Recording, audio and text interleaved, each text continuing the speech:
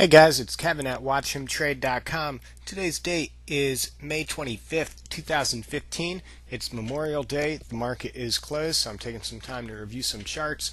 Right here, I am looking at PBMD, low price stock that just made an epic move this week.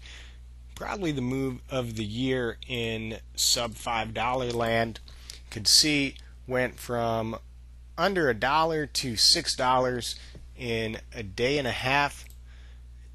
But I'm going to show a minute chart to really put this in perspective and talk about what was going on here, because volume was just incredible off of some gaps down. Get the right day pulled up. Alright, so here you are. This was May 20th. It was Wednesday. Stock had gap down on the day, had a wild after hours session. First of all, the day before closed around 160.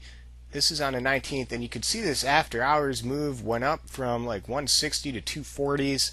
Then the next day gap down, gave up all that gain, but then around 7:30 started gapping up, opened around $2, and it was just a straight up gap and go. Stock opened at $2, never looked back.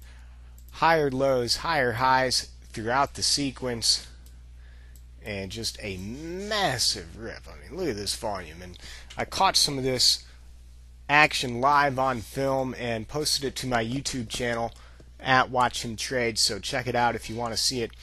But then anyway, so big time move on Wednesday, went from $2, $3 all the way up to $6.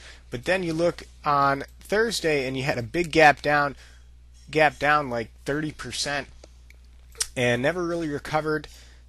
Market opened and she continued to trend down, and then the next day she gapped down again, was gapping down, but this time she did recover and get back around $3 before trailing off in the weekend and ending around $3. So I would be watching the $3 range now.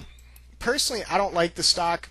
I think something's fishy here. You went up a ton and then you came down a ton, and volume also came out a lot. Just in looking at the daily chart, you went from a 80 million share day on Wednesday, 90 million share day on Wednesday, to then 22 million, 24 million shares, and the price dropped a ton. So I feel like there was maybe some shady shenanigans on this day, maybe some wash trading.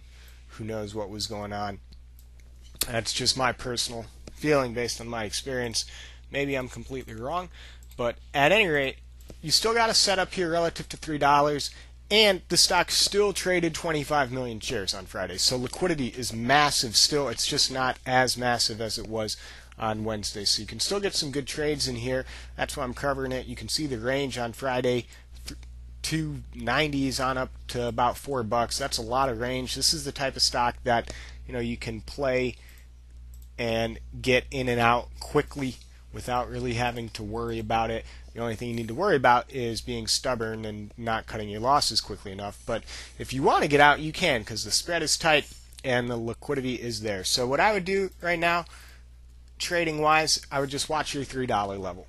Watch your line in the sand at $3. Above $3, she can rally back up towards $4. Below $3, and she can go back down towards $2 to $2.50 and give up all of the move.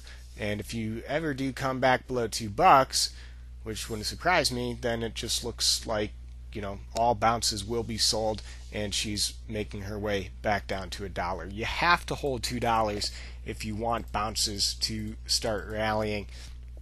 And if you really want to get going again, you need to get above the previous day's high, which on Friday was $4 just about. So $4 is the key resistance tomorrow. Whatever tomorrow's high ends up being, that'll be key resistance for Wednesday, and so on and so forth throughout the rest of this week. So watch your $3 level.